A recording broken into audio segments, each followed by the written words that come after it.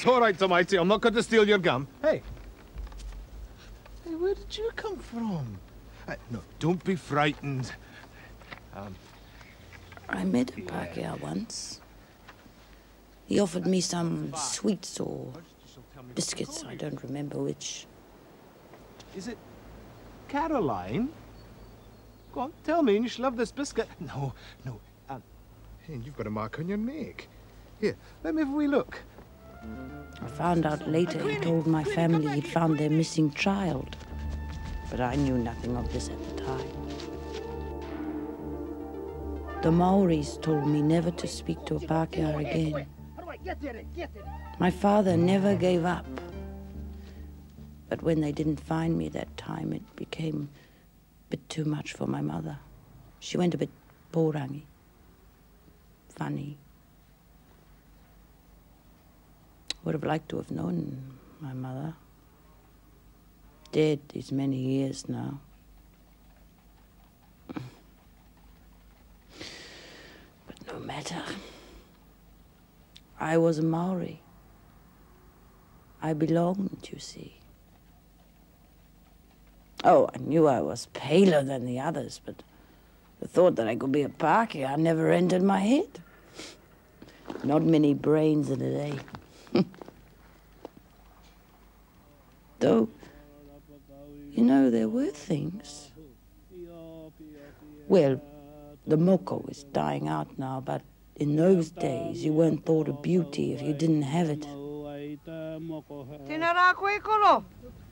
Anei tātata moko puna kei ta haramai. Haramai, whakapiri mai moko puna. Haramai kia mokongia ongutu. Haramai, awai mataku. Awai mataku. Tēnā, tēnā.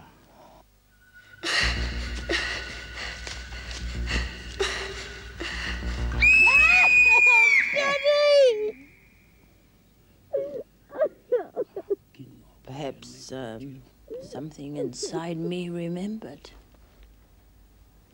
that I wanted to be pretty all right. We were growing up. I was just as keen to have myself a husband as the others were. Ewa Naru was a good bit older than me.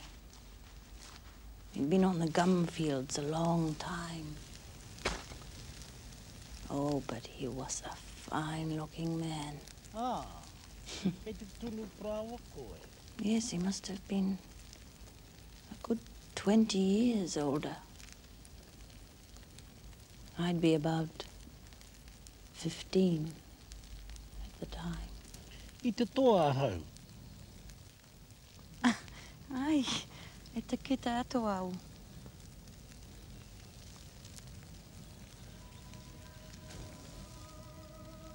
Mau tēnei.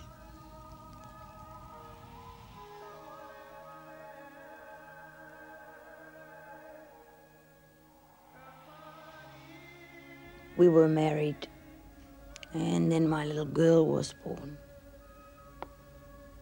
We were happy, but not for too long. Ewa got sick, consumption. He died just 2 years afterwards. A big, strong man like that just wasted away. But when did you first meet your present husband? The old feeling against me had gone long ago. And we had some happy times when I got stronger. And you know, 20 is a time to look forward and not back.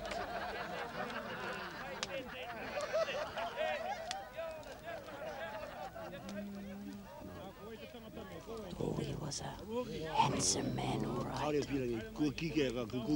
All the girls were chasing after him. It wasn't the same as with Ewa.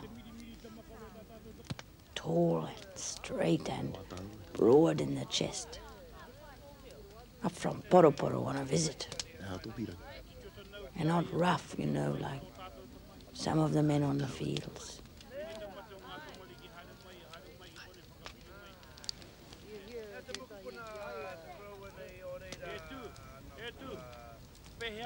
Oh, there was a big feast that night.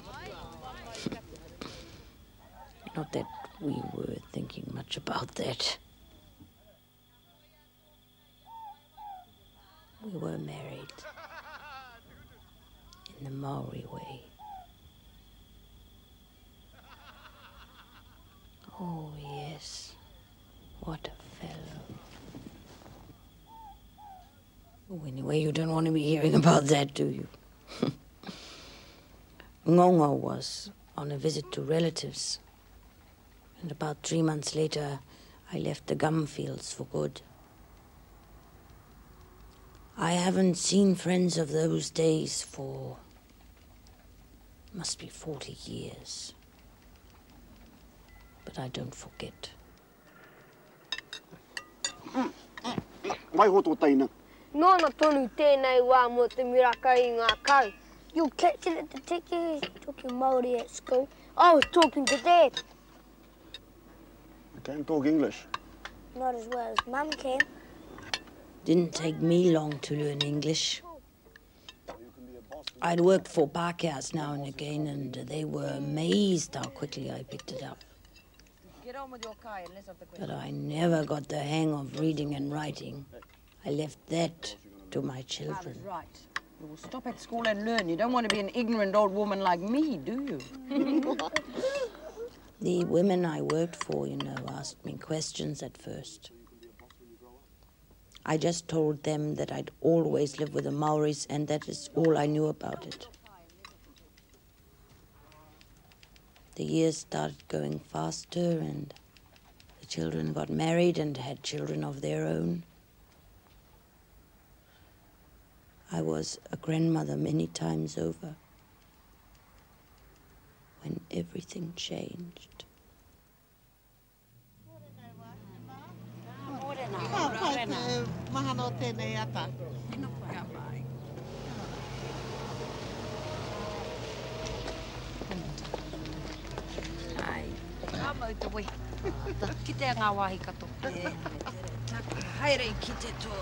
Hoki mai ana tōku tāne. Hi. Ai. Excuse me. Look, it may seem rude, but what are you doing with Maoris? My relations, friends. But you're a white woman. Where do you come from? I have to go to the... Please, it's very important. Long time ago, I came from Kaipara, the gum fields. She had a mark, a scar. She fell across the fire, you see. We all grew up with the story that the sister who was taken away. Oh, you and my mother could be twins. You've got a scar on your neck. I know you have. The Maoris took you away, don't you see? From Leopardton, when you were a little girl. My grandfather never stopped looking for you. My mother is your sister Mary. You must remember Leopardton. It's 50 years ago, I know, but all our lives we've been looking for you. Oh, just wait till my mother knows. My sister came up after. That's her picture. Yes, you are. Very alike. Even though your lives have been so different. She wanted me to go back and live with her, but... HERA's better off here with her own family. Got nice houses, all right. Still, we got to pack our house now as well. But you know, I think I was happiest in the old Raupo Whare. But you must think about what could have been. Better the way it is. I've known a lot of hardship, but I've known a lot of love as well. And you know, it took a long time, but I know where I belong now. Now that the mystery of your birth has been cleared up. No, I didn't mean that, Mr. Sheehan. See, it wasn't much of a story for all that fuss, was it? I'm sorry my memory is so bad, but so many things people want me to remember. Just when you write it down, say I'm a Maori. I think like they think and I live like they do. I got a husband, children, grandchildren, all Maori. Like I told you, I know where I belong.